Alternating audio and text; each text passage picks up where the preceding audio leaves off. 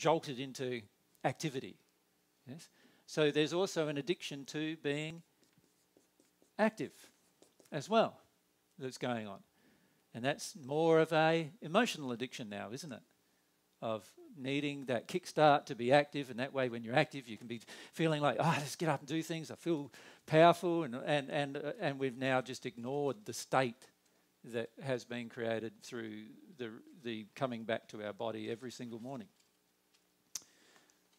That's just an example.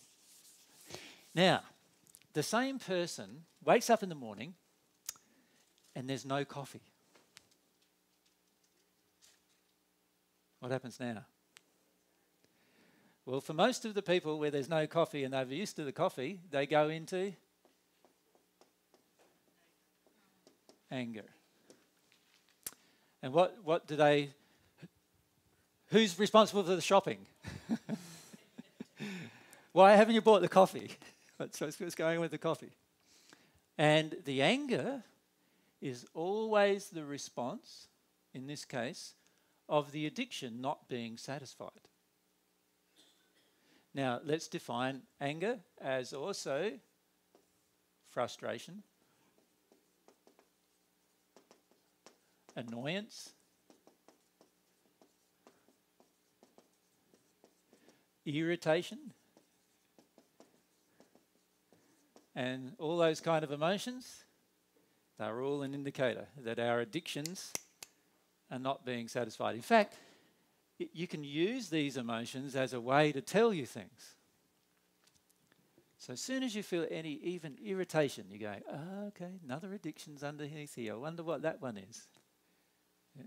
You might not know what it is at that point, but at least you know that it's there because the irritation, the annoyance, the frustration, the anger is telling you it's there. Right?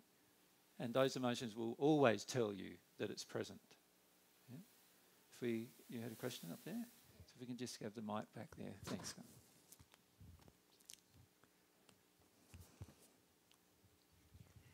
So that means anytime you're irritated, so you're standing in line and there's 5 people ahead of you, and you're you irritated. Feel irritated. There's an addiction that's not being met. Exactly. So there are those things that we don't look So at. let's use the example. We're standing in line, 5 people, and what do we start doing? We go, they haven't got enough people serving. Don't we? So what are we starting to do straight away? We're blaming another person for the irritation that's been created, not understanding that our very soul placed us in the location 5 people down the line waiting for somebody to come and serve us. And our very soul put us there, so our very soul must need to heal something here to put us there. So there's something inside of my condition that's drawn me to this situation and circumstance. And instead of going, what's inside my condition? I'm annoyed or I'm irritated. What am I irritated about? I'm not being served. Why am I irritated about not being served? What fear do I have here, or what grief do I have here that I'm covering over with this addiction that I want service right now? This is a big problem in America, by the way. You are so used to getting served very well that when you go to another country, what happens?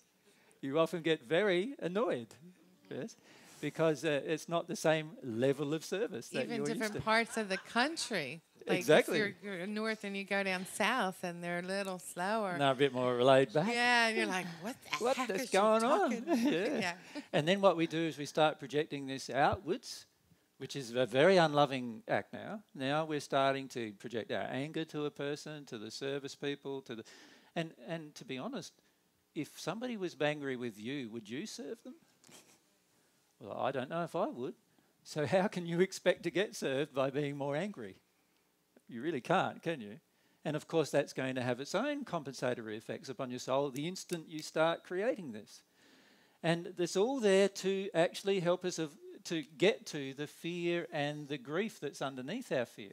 That's what the whole event is happening for, to help us to get to those particular emotions. But what we do instead with it is we go, oh, no, this is not my fault.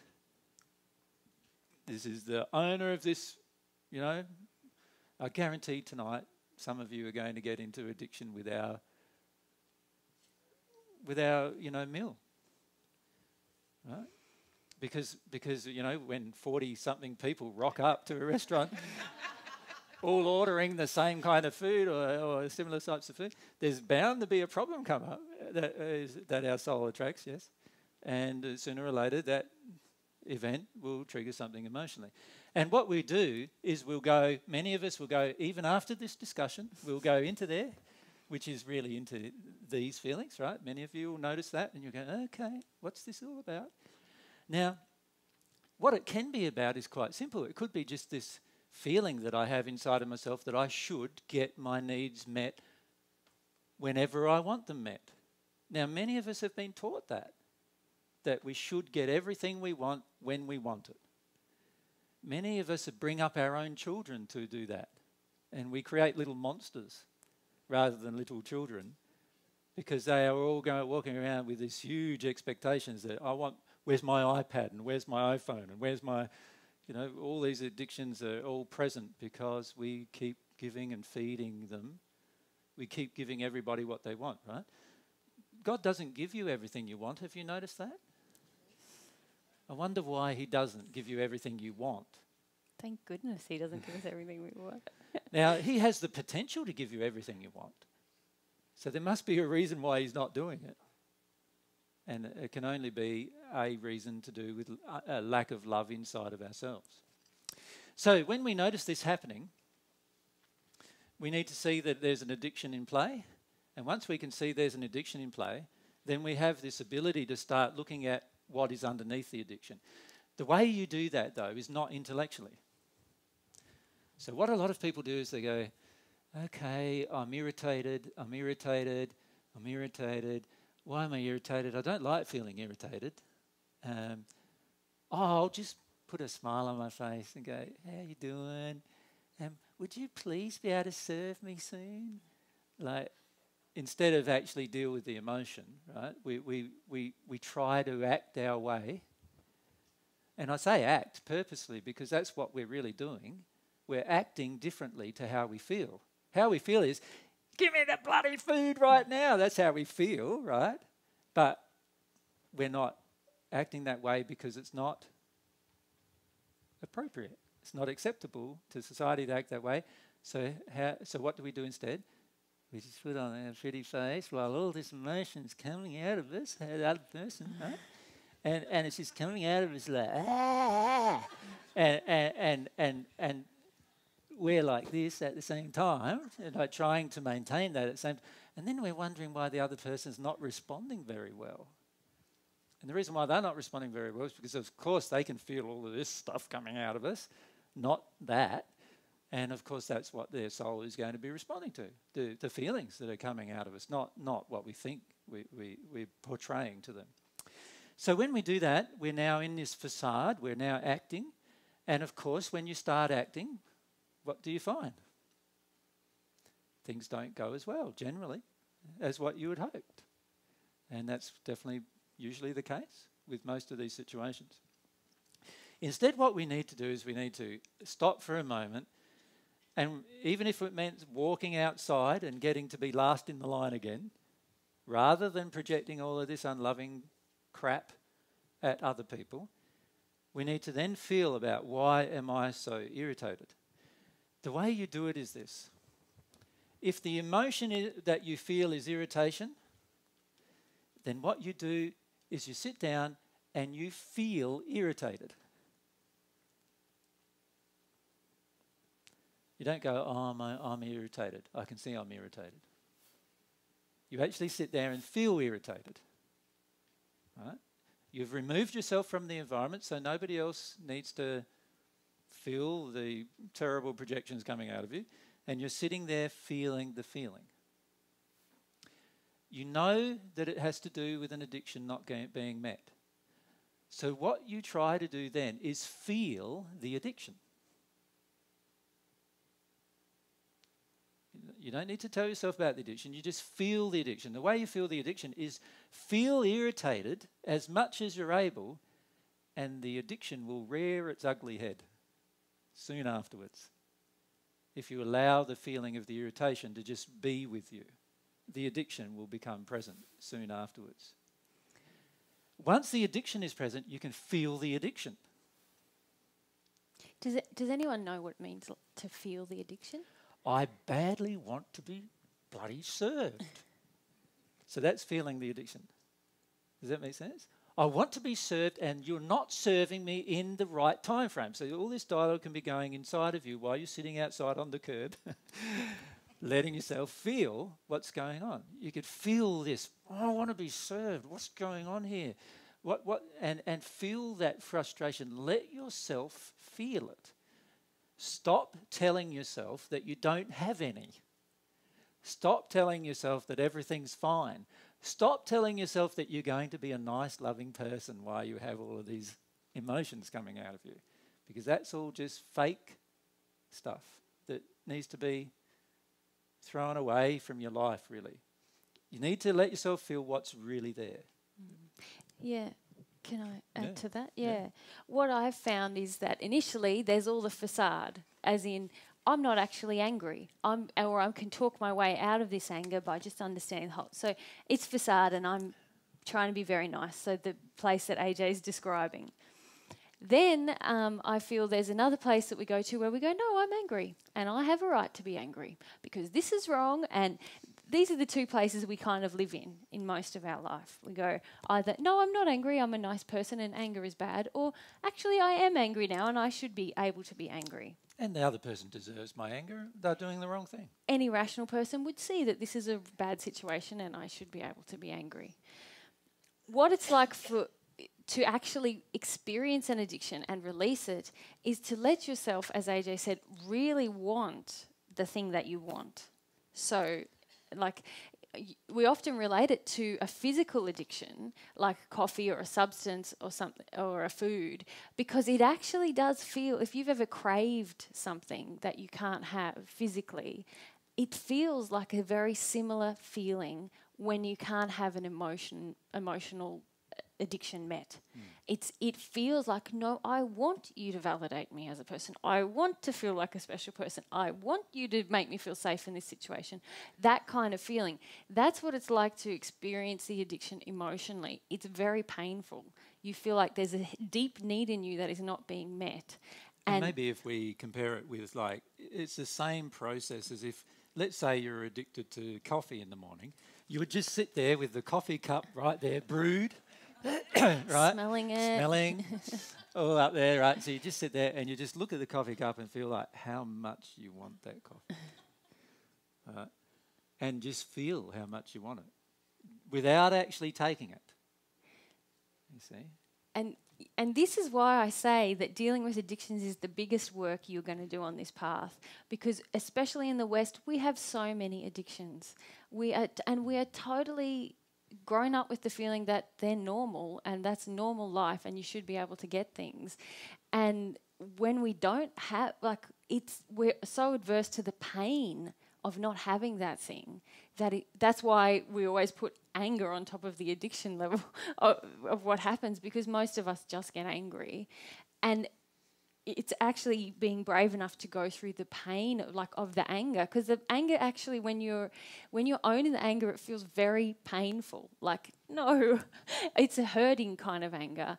And then there is the feeling of recognizing emotionally, and this is why AJ really stressed the emotional part of it, because many people, when they learn this little flow chart, they go, okay, I'm irritated. What am I afraid of? And then we can tell ourselves a really big story that kind of feels okay for us, of what we might be afraid of, or the grief that something we might have missed out on in our childhood.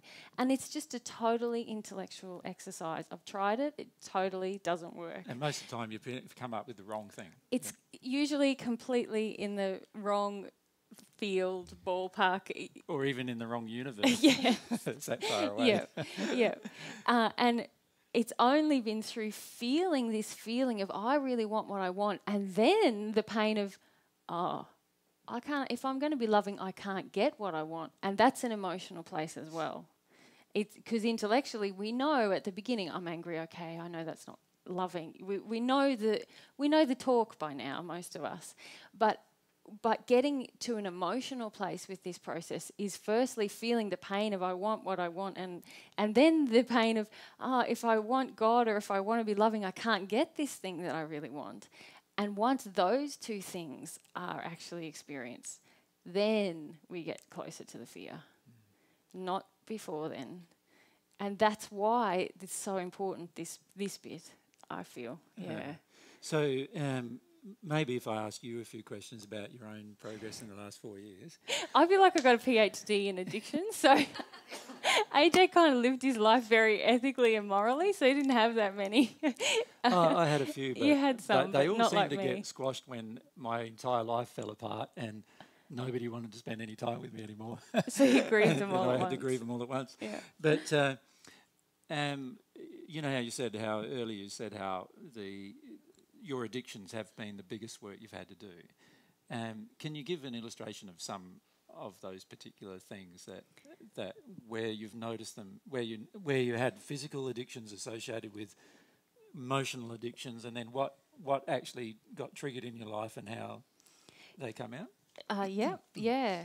And what I've realised is every single physical addiction I had was really just a mask for a deep emotional addiction that I had. So in the beginning, I was addicted to coffee, food, and I didn't mind the occasional drink or 3 either.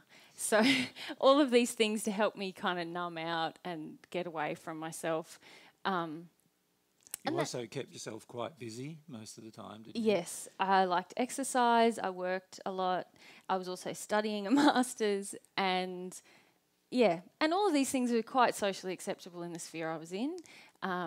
Everyone went to work, started their day with coffee, and then we were all busy all day, and then we, talked about what we were studying, and, so there was a lot of, it was all seemingly socially acceptable, but it really was the basis of my life. Then I met AJ probably and realised intellectually, there's a lot of things off and I don't actually know myself and I can't actually feel myself. And so then I started the process, and even just through engaging a relationship with him, obviously, most of my addictions were challenged emotionally now. So because underneath all these physical addictions, I think I shared with the group in Gothenburg, my 4 major addictions were being approved of. So I got a lot of that fulfilled through my lifestyle and my family unit. So when I met AJ, my whole basis for my life was kind of challenged, and my family was very challenged. So immediately approval was very challenged. Everyone I knew kind of went, "What's happening with you? You're a bit weird." And my family went, "If you go down this path, we can't accept you anymore." So that was approval out. Do you remember all? Safety was another one. Mm-hmm. Control, and a feeling of basically, which is related to control. It's about sanity, really. And this is probably the one I'm still working through. I really think it's not an addiction to feel sane. I like that one. Anyway, I should probably clarify that. Anyway, she's totally insane. Yeah. That's my fear. Yeah. So, I guess in giving up, I gave up alcohol, coffee, chocolate. Oh well, chocolate. Okay, that's still on the way out. But alcohol and coffee were out the window pretty quickly, but what was left over was all this feeling like I need to be in control of my life, I need to feel safe, and now that my dad has left my life, I really want you to make me feel like I'm okay in every way as a woman. And so lots of things happened there where obviously that addiction wasn't being met in the way I wanted it to be, which was very controlled, and so lots of anger. That's why we always talk about how angry I've been for 2 years, because really that was me just engaging this process. And I see that there's a lot of, I feel quite lucky actually that my soulmate is Jesus. And so when I met him, he really challenged every single addiction I had. And it kind of, because I wanted to be with him, that forced me into this process that I see lots of people kind of dancing with. and they talk about, oh, I can see this addiction, I'll challenge that one, and I can see their whole life, and I go, whoa, would you like I could sit down and tell you what I can see is really controlling your life, but you'd probably be incredibly challenged and, just as I was, and be angry for a couple of years. So that's the level of commitment I think it takes, is being willing to see it in every sphere of your life. Yeah. Is that kind of what you were asking? Yeah, because it's quite good sometimes to hear practical circumstances, and it's like for example, with the safety issue. Of course, when Mary met me, at that time her parents were attacking me, or soon after her parents were attacking me. She was worried about public perception so much that here's a guy who's saying he's Jesus. He's not going to, in her mind, he's not going to attract very nice people around him. And I think all of you are lovely, so I don't know whether that's true or not. I think you're all beautiful now. But not that I didn't before, but I was worried. Mary's original opinion was he's not going to attract very nice people. They're going to be people who want to attack him all the time and are pretty annoyed with him all the time and so forth. And which is basically just transposing what my parents felt about him onto everyone. And so I wasn't, just my existence didn't make her feel safe in her life. And so then it was like, how can you control me so that your existence was safer, wasn't it? So there was all sorts of things there. So if we started, let's say we were home and we started having a conversation with a group of people, and they start asking me questions about what it's like to live in the spirit world, Mary would say, who wants a cup of tea? Like right at that moment, the critical juncture where somebody's just asked the question. And all of a sudden, Mary's going, where's a cup of tea? What do you want? And of course, everyone would get totally distracted, which was really the reason why she was doing it, of course. And then I would bring that up and say, Mary, you're doing the same thing again. And then, of course... And then there's the pain. I really want to have what I want, yeah. And so that's the time to feel the addiction, how much you want it. How much you want it met. How badly how it's right there in you, and you just want it so badly met. And if you allow yourself to just sit with that feeling, you will actually feel it. You will feel that addiction. And as you feel the addiction, what will happen is that you'll start feeling the emotion of the addiction itself, like how badly you want it. And the why you want it that badly starts coming up with the feeling. It just does as soon as you really engage that process. So, and this is a fundamental principle that we need to understand with all of your emotions. Feelings are over the top of feelings.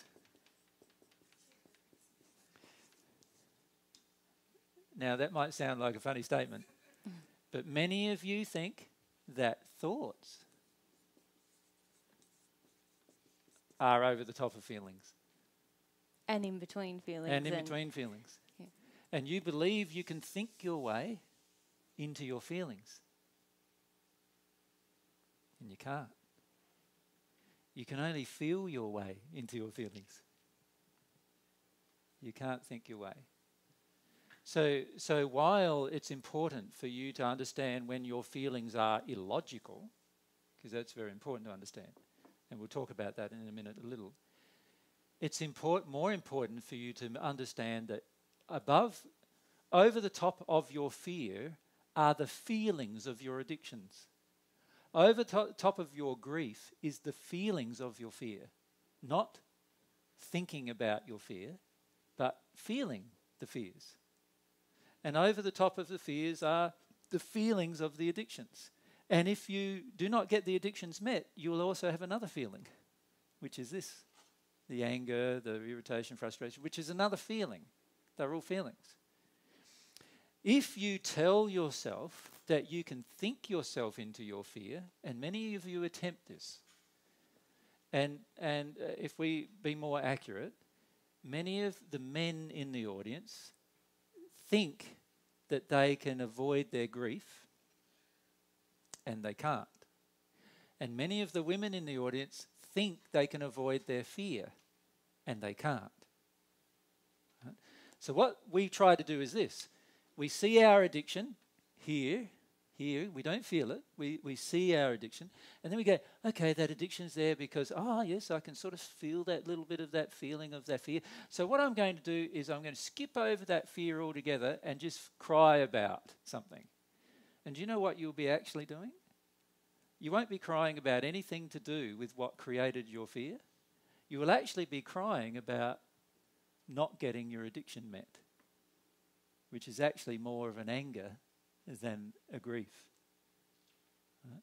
And then, of course, in that place where you're avoiding your grief and you're avoiding your fear, now you get a heap of spirits over the top of you as well going, yeah, let's get into that.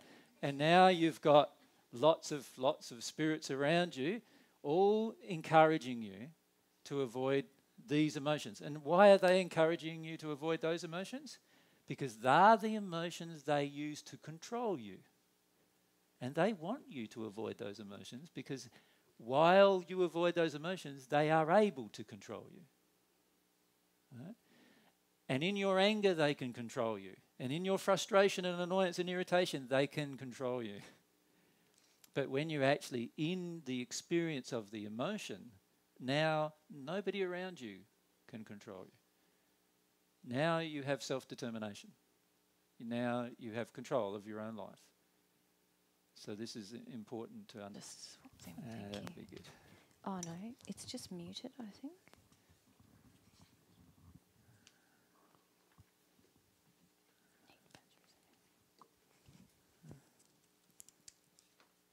Yeah, the batteries are. Oh, you took it. Fire away, Chris. Can you hear me now? Yep. Okay. I recently made a decision to leave my marriage, and I moved out of the house, and it is challenging one of my biggest addictions of having a man to make me feel safe. Yep. And so living by myself, I feel tremendous amounts of fear. Yes.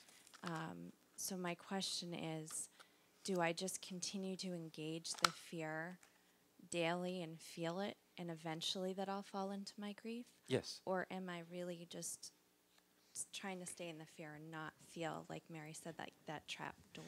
Well, if you feel about the events that have happened recently for yourself, you can see how there's still this tendency to try to want another man to get the fear met. Does that make sense? Right. So if you allow yourself to think about that, you've got the fear being triggered. The man is not meeting my security. I haven't a man around me meeting my security feelings and so forth.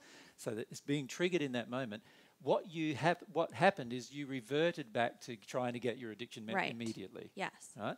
This is a normal way we deal with our fears. We go, I can't feel that. Let's go and get the addiction met now, and then I'll feel good again. Right. And then when we feel good again, we feel like, I've satisfied myself. I don't have that fear anymore. And it's completely erroneous. We obviously do have the fear. We're just calming it down with our addiction. Yes. So instead of doing that, you start feeling the fear. So you feel it, and you'll feel it in your body. And if you really let shaking. yourself, shaking. You'll feel the fear itself. Your body will start shaking. You'll wake up in the morning feeling the fear every morning for a period of time. See, most people can't cope with that. Most people don't have the desire even to cope with that for any reason.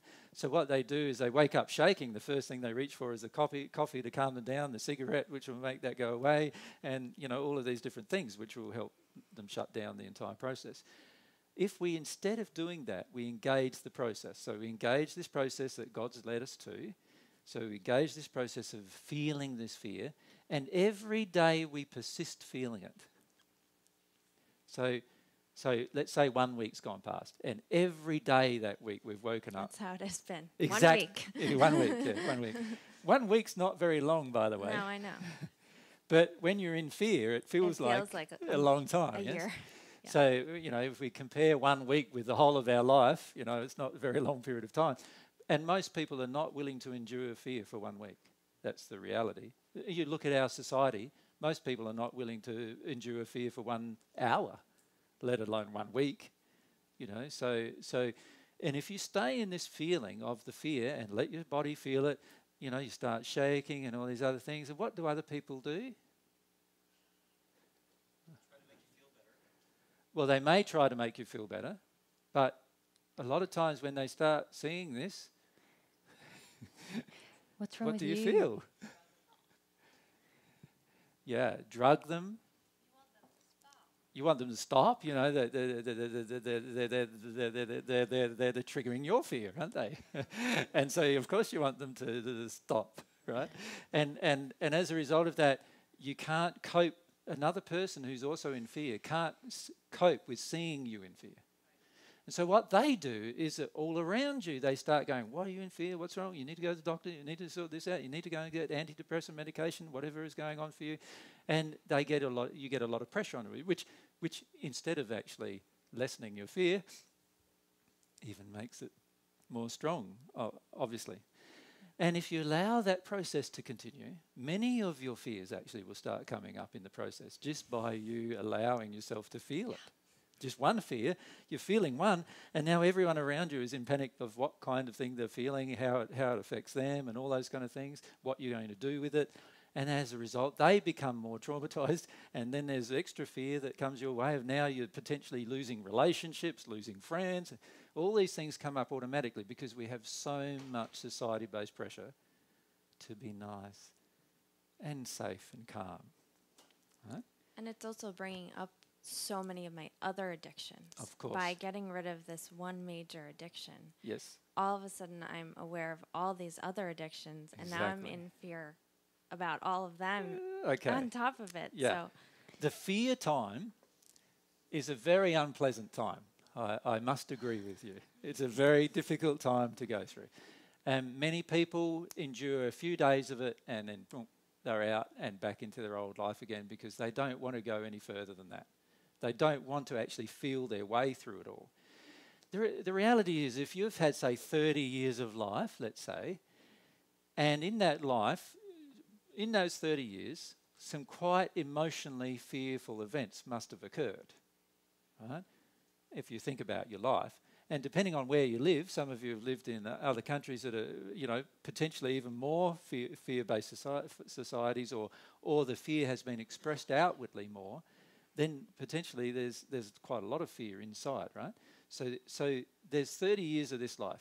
Do you think that 30 years of fear is going to be able to be felt in 1 week? no, I guess that wasn't my expectation. It No, was just it's not yours. I felt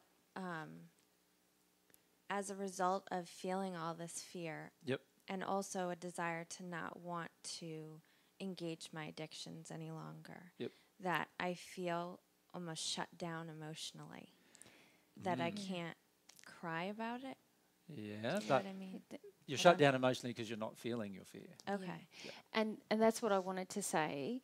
I feel that between this point and this point, the true transition, there is a kind of grief. And for me, it's kind of like a grief of, it's surrendering the old way, which is this way, and it's an emotional realization that's not going to work anymore, Yeah. and that I'm going to have to go this way.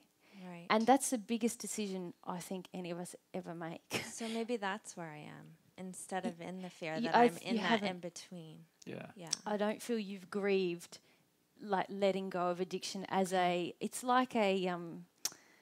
What does it feel like to me? Like a fallback position, you know, or like a last resort. Phone a friend. I'll just go back to addiction. You know. Yes. There's a point where there's a grief where you or a pain where you realise I can't do that anymore, and the only way left is down this rabbit hole. And that is a very scary, painful place. And most of us, I feel, and what I did for a long, I feel I'm actually at this place right now. This gut grinding, wrenching. I have to go this way because it's too painful to go this way Yes. anymore. But for a long time, I danced between these two places. Touch a bit of fear. Oh, I'm processing fear. It's okay. But next thing you know, I'm back in Right. an addiction, and it kind of. I can I feel wasn't- myself like wanting to go back to addiction. Yes. Just wanting it. And that And like I said, you know, even in the last few weeks, there's been times when you have. Yes. Right. So that's an Very indication. much. And as Mary's saying, when you fully grieve the addiction itself, when you fully feel it and grieve it, you will get to a point where you acknowledge the fear and you want to feel the fear itself. Okay. At that point is the time when you'll start feeling the fear properly, and you will not revert to addiction. Okay. Does that make sense? Yes. When you get to that place, you won't go back to the addiction, so you won't cycle. Because my It's like soul y- has it's made like that decision. It's Your not an soul's made the option choice, yes. anymore. Yeah. Those two, it's gone. okay. Yeah. And you're just sitting on the cliff face going, oh. You know, it's like standing on a cliff face, diving off, and then wondering what's going to happen. Like, Yes. and that sensation, you know, that sensation you have physically sometimes of falling. Yes. You know how some people feel quite freaked out about that sensation, like when you go on a theme park ride or something like that, and you have that sensation. And that's the sensation emotionally when you actually confront the fear. Okay. Does that make sense? Yes. It's like an emotional realization that that's what you've got to do, and you've got no idea how it's going to turn out. Yeah. Now, most people want to have an idea of how it's going to turn out. This is why we That's ask a another lot addiction. of questions. Yeah. This is why Totally. we ask a lot of questions about our emotional process, because we actually want to know in advance what it's going to feel like before we feel it. I very much do. I know that. Yeah. And then we'll be safe. And of course, Save control. all those- fear didn't get in you because you were safe. It got in you because you were unsafe. So you're going to feel unsafe processing it. That's the reality. You are going to feel it. Pain, the pain of fear is going to be certain. You're going to have to feel it, and it's going to be a certain pain that you definitely feel. You can't avoid it. And when we talk about it all the time, we're avoiding it. Right? We're attempting to use words to try and make ourselves feel, now I can handle that. Right? But when the reality is, to feel fear, you've got to feel like you can't handle it and actually go through that feeling. So it's actually counterintuitive what we're trying to do. You see? We're choosing to feel out of control. Yes. Our fear. Yeah. We're choosing to feel out of control by feeling our fear. And everything inside of us is screaming at us, don't do that, don't do that, don't do that. And yet we still do it. And once you get into that place where you choose to do it, you will never revert to your addiction again. Does that make sense? Never. You won't be drawn back into the addictive behaviour again. So, for example, with regard to this thing with men, you'll never enter into a relationship again with a man after you choose to feel this fear. You might not have felt it all fully yet, but once you choose to feel it, you'll never enter a relationship with a man again based on wanting safety, ever. That seems very worth it. Well, it's definitely worth it, isn't it? Because then obviously it's going to have to be based on some other things like sex or other... No. All my other addictions. Yeah, other addictions. What we need to do, obviously, is we deal with the different addictions, right? And then what happens is we have a pure desire that comes out of us to love. And that of course, will then drive all of our actions. That's And the help beauty. attract our soulmate. Of course, it will attract our soulmate. We'll have a longing for a soulmate during that process as well. And I see...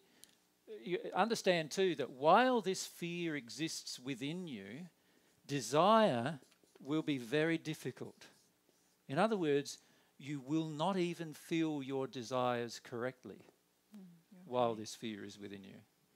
Because unfortunately, while it's within you, it's screaming at you going, meet my addiction, meet my addiction, meet my addiction, meet my addiction. And as it's doing that, this constant meet my addiction thing with you, what's happening is you don't have any space left inside of you to feel a desire. Does that make sense? Mm-hmm. But when you let go of this fear, all of a sudden, the amazing thing about it, you don't even have to have felt it all yet. You're just even acknowledging its existence. You start also noticing desires that you had that you never noticed before. Things that are a part of what you want to fulfill in your life that you never even thought about before. Mm-hmm. And the reason why you never thought about them, because even to think about them caused you to be afraid. And so you didn't even want to think about them. And this is what I'm saying. It's the soul's feelings that control even what you think about. For many of you are yet to engage your pure desires because your fear prevents you from even acknowledging what they are. That's the irony. Yeah. Yeah. And this is why fear is such an important emotion to address emotionally. Because if we don't address it, we'll never know what we truly want. Yeah. You want to say? Just that's been my experience, absolutely. And just by almost making, I'm on the decision point of fear and there's no way back, all this desire has just rushed into me for life and living, and a kind of joy that I can't remember having for 33 years. And yeah, it's just a very beautiful place, even though it's gut-wrenching. There's this energy in me that wasn't there before, this joy, and I feel the magic of this place is because desire starts to come then. If we act on those desires, then it helps us in the fear process as well. It'll trigger the fear, but also there's a joy in doing a desire that's more pure now. And yeah, so it's worth it. Yeah. And where I see